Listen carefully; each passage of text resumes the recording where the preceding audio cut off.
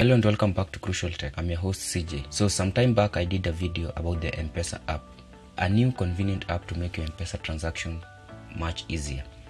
However, there are few people who came back and told me that they are not able to use the app because of one reason or the other.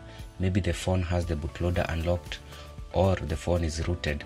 So this video is to try and help these people to find a way to install the app and run the app on rooted device, unlocked bootloaders and all the other devices. So as you can see on my device, I have both Mpesa app and the My Safaricom app. If I try to open any of them, you'll get the device locked. As you can remember, this is the device that we did the TWRP installation and routing. So right now this phone is rooted. If you go back to My Safaricom, it also doesn't work and it tells you that My Safaricom will not work on your rooted phone. So that's the main problem that most people have. The first thing is to go to Magisk. Find Magisk, open it. Go to settings and enable magisk hide. Then go back and reboot the device. The reason for rebooting the device is sometimes if you enable Magisk and you do not reboot the device, sometimes it becomes laggy. I've never really understood what the reason, but if you enable then reboot, it becomes much better. So let's wait for the phone to reboot. Once the phone reboots, go back to Magisk again. Now go to the second tab, which is the Magisk hide. Select Magisk hide. It will load the list of your apps. Find the Mpesa app and tap on it.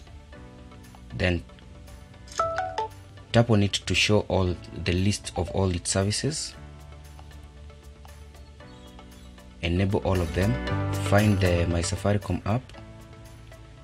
Also enable all of them. Now go back to home, settings, and now hide the Magisk app.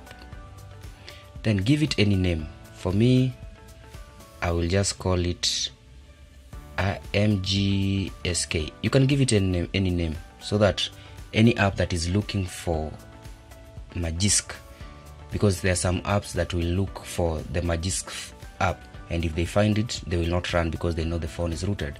So get any name. In fact, I can say RT system.